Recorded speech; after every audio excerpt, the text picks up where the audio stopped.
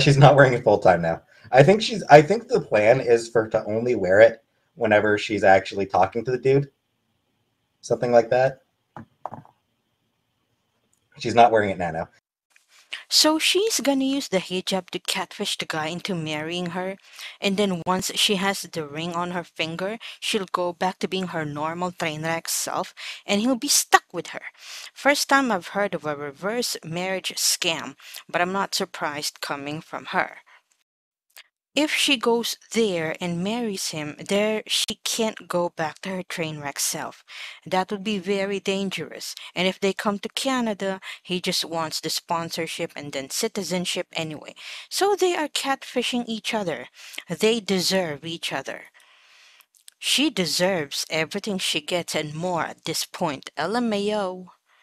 Karma will get you. Foodie will scam that scammer. And as a friend slash roommate, you don't say something to her? I guess not when they pay everything for you. Chantal wouldn't listen to a word he says anyway. She probably looks down on Pete to begin with.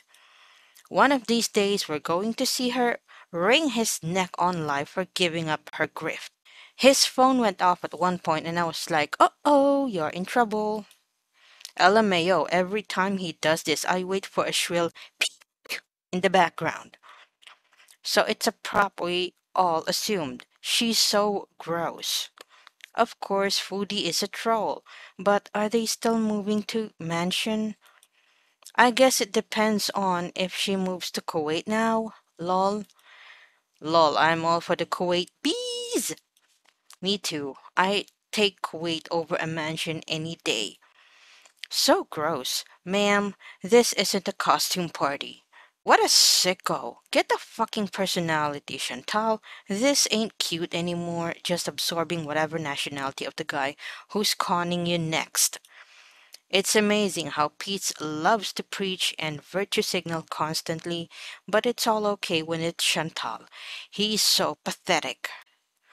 Don't you love these two smart asses? Everyone in this house needs intervention ASAP. Always telling her secrets. Someone asking why he isn't packing. I wonder if she'll wear it while they are video sexting. I really hate this woman so much. I think he's lying. She's going to rage at him now, I bet. This is so fucked. No, no, no, my god. And here's the truth. Thanks, Pete, for always proving what a piece of trash Chantal is. Now, who's gonna send this clip to Mr. Man? No? Lol. LMAO, I knew he would fucking tell on her. It's so obvious.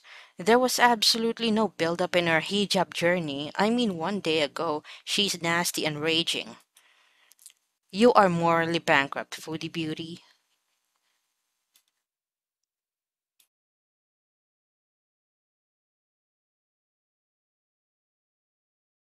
Chantal is on a video deleting spree. Look at the gaps between her uploads. She has deleted over 200. She was at 2.1k videos, now 1.9k. I don't know why she's bothering. We already have the worst, best ones archived. Anyway, Chantal, the internet is forever. Love that for you. She's removed almost 500,000 views. And then another screenshot, this time by Queen Nader El Shami, displaying what was actually privated and what was deleted, if there's any difference between those two. Interesting, the vids she chose to delete. Is there a pattern to the deleting? Yeah, mainly her raging, getting high, boasting about having sex with many men, including married ones, stuffing her face and talking about wearing her hijab as some sort of test to see what it was like, and putting on a character because she needed views. Isn't that all of her videos though? Regarding Chantal's beau and why he might be living in Kuwait. But first, let's show the tweet where Peggy Hill was replying to. It is actually a screenshot of a comment wherein Mary Beth Wiley asks, Can anyone elaborate on this comment for me? What does this person mean? As a person living in the Middle East, UAE, and as an American, I can say this will end so badly for her, not understanding the language nor the customs of this part of the world, and as a Syrian working in Kuwait with an apartment, not what she thinks or is being told. His Facebook lists Dara'as where he's from. Dara'a was decimated by Bashar al-Assad in the Syrian uprising/civil war. Salah isn't working in Kuwait. He most likely fled to Daraa to Kuwait as a refugee.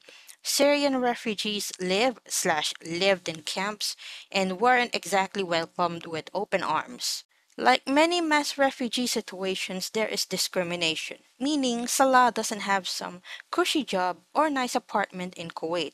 My guess is that this is probably why he lists his occupation as YouTube and PUBG mobile gamer. Disclaimer, I am in no way an expert on the Syrian civil war. I just read a lot. The Syrian people are beautiful, kind souls. War is horrific, especially under a dictator. For anyone that wants to learn more about it, this is a really great documentary. The Dara Isra area is also one of the places in southern Syria where Orthodox Christians, the religion that was there before Islam came in, are prevalent in the population. You have Eastern and Oriental Orthodox Christians there in numbers, along with the Eastern Rite folks. One another. Now, my plan is to have, as I'm a Canadian, have a homestead here, and I will never forget about Pete's and my cats. So I'm planning on dealing with the move, getting all settled in and everything like that. And then possibly in the future, I'm not sure exactly when, one day you will see me in a video where I'm already in another country. But I'm not planning on moving to another country, just taking up and packing up and leaving my whole life behind here and my whole existence here, forgetting about who I am as a person. That's completely not my goal. And I think people who truly know me know that. I realize in Canada here, I have so many responsibilities to my loved ones, to my family, to you guys. And honestly, let's just be honest. You guys know if we actually do bees overseas, it is going to be tip-top quality content. I hope that you guys are excited with me in this because I'm so excited. There's so many things to do, and I feel like, we can go to cinema, we can explore the different landmarks, the history, the food, the culture, everything about it, and it's going to be such a wonderful experience. And going forward, I just feel super excited about life, and these changes have come really fast for me too. My head is spinning as well, and it's going to be what's good for me, and at the end of the day, that's what I always need to try to do. Do I always do that? No, absolutely not. At the time, do I think that's the best decision for me? Yes. So, what to expect going forward? I hope Mr. Man is going to help pay the mansion rent because she sure won't be able to. Pete's, don't unpack when you get there. That way you'll be ready for eviction or part 2. Wait till he sees her in person and her true weight. Will this last? Probably not. Tip-top quality content. We have been blessed with that indeed. And that's just how I operate. I'm actually really serious about being very respectful to the culture. This is still very, very new for me, and I really appreciate your patience. And if I do anything to disrespect any culture or religion, please know I do not do it with intention, and I really apologize if it is a result of my ignorance in any way. I will do a video on my beliefs on the hijab and dressing moderately in another video, but overall, as you will see, there won't be too many changes that you probably won't miss the things that I will be changing. And if you do, well, maybe you really didn't want the best for me in the first place. But again, this is all about what I want for my life. It always has been, and it always will remain that way.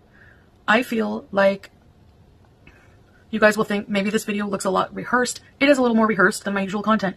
So at first it will be weird and take some time to get used to. But at the same time, I want to start doing things with more intention. And I think this is actually really good for me. I feel good. I don't feel oppressed in any way. I feel absolutely like I'm making a right choice.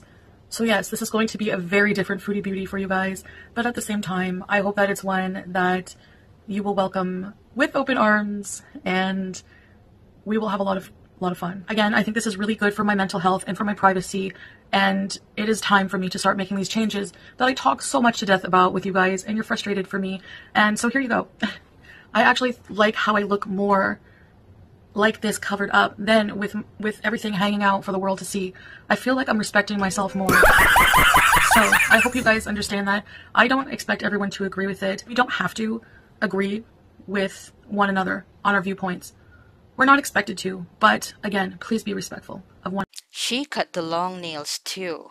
She never intends to be caught disrespecting other people or their culture, is what she means. Hashtag Foodie Beauty fully intends to do it. She just doesn't like that people realize it and call her out for it.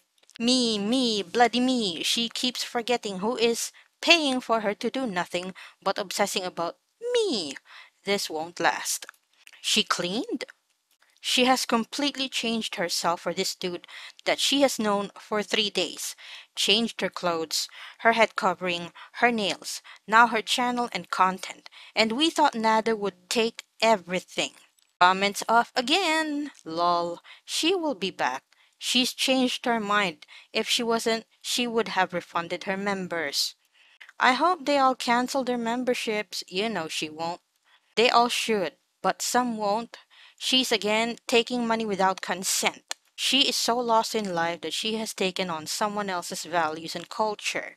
She needs to figure out who she is as a person and not put her identity into a man who is nothing more than the flavor of the month. I agree with everything except its flavor of the day.